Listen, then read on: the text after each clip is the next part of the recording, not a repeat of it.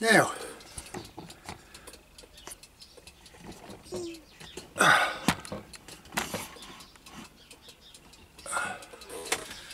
has that been helpful or not? I asked myself. So I don't think I can't cover any more on that. That's about all there is on that. So excuse me.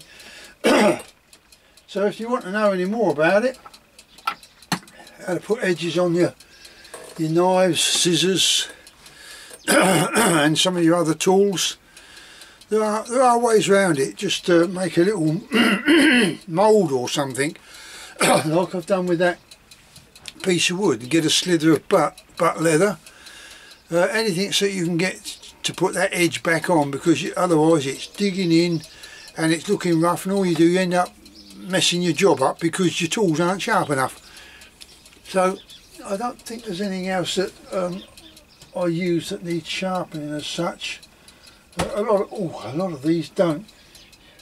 These, my little groove stitch.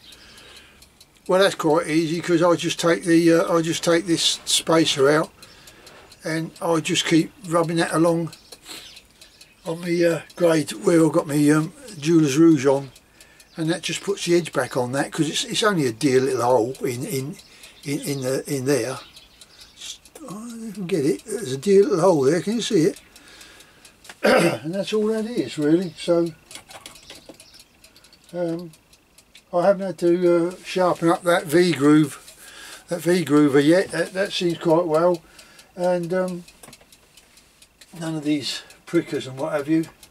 This is another type of edger that I use. That's concave, as you can see, and that is the blade itself is that in there, the hole. Show you how it works actually, see if that does anything. That's all it does. It's hard because it's not on the bench, mate. No, I can't do it because it's not on the bench, and also the fact that it's down to the edge that I've got. Oh, I've got something going here.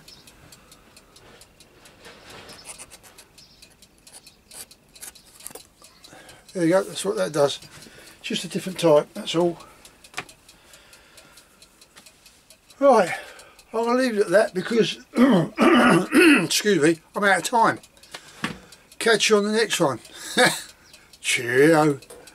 Oh, your parcels are gone. Survival Preacher and Kirk, yours is gone as well. I've sent you emails with your tracking numbers on, etc. Catch you on the next one. Cheerio.